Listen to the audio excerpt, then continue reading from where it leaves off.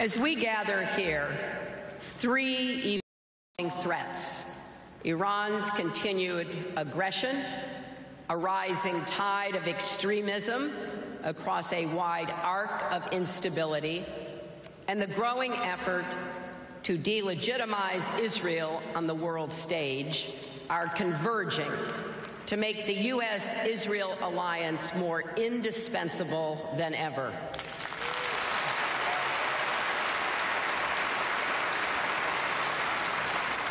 We have to combat all these trends with even more intense security and diplomatic cooperation.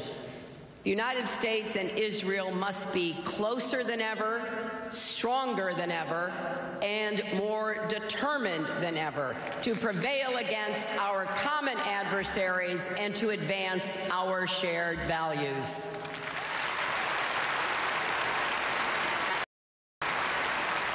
This is especially true at a time when Israel faces brutal terrorist stabbings, shootings, and vehicle attacks at home.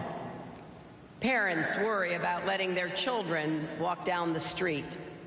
Families live in fear.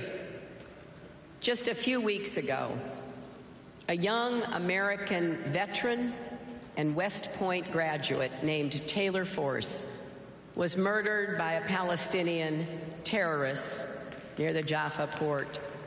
These attacks must end immediately, and